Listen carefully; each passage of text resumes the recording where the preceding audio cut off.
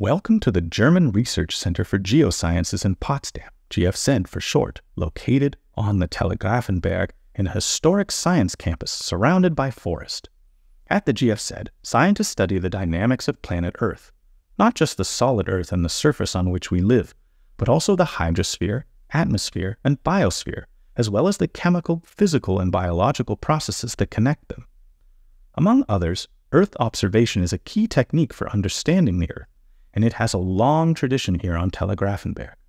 Besides the GFZ, there are other research centers here on campus, such as the Alfred Wegener Institute for Polar and Marine Research and the Potsdam Institute for Climate Impact Research, along with historic buildings like the famous Einstein Tower.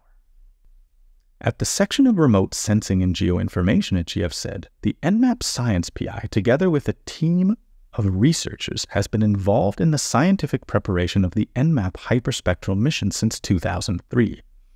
Next to defining scientific objectives and requirements of the mission and the development of the science program, they have been working on data product validation, training, and dissemination.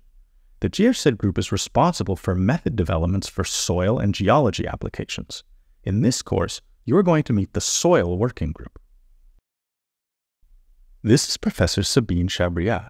Besides her position as EnMAP Scientific PI, she is Professor for Digital Soil Mapping at the Leibniz University Hanover and GFZ Potsdam in Germany, and head of the Hyperspectral Working Group at the GFZ.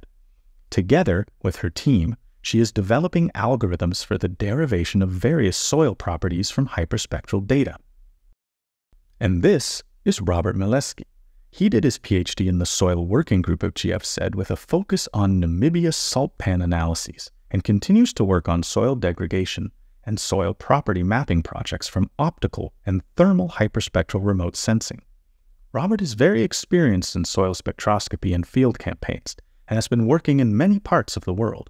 Catherine Ward is, as of publication of this MOOC, about to finish her PhD on soil organic carbon quantification using lab, airborne, and spaceborne hyperspectral data and various methodological approaches.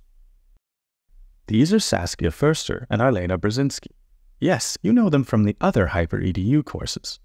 If their many tasks in the EnMAP mission science support and the HYPERedu program allow, they actually both have been working on soil erosion and sediment transport topics, especially in dryland areas in Spain and Brazil. The team is supported by several student assistants, especially during field and laboratory work, as well as data preparation. In this course, we'll meet Christopher Loy. He has been supporting the Hyperspectral Working Group at the GFZ for several years, and is currently working on his master's thesis on soil mapping from EnMAP data in the Atacama in Chile. And my name is Charlie.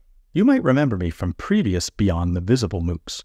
Today, I will guide you through the course of imaging spectroscopy on soil applications that the colleagues at GFZ compiled for you. Together, we will explain some basics, acquire data in the field, and guide you through some exercises that were specifically designed for this course.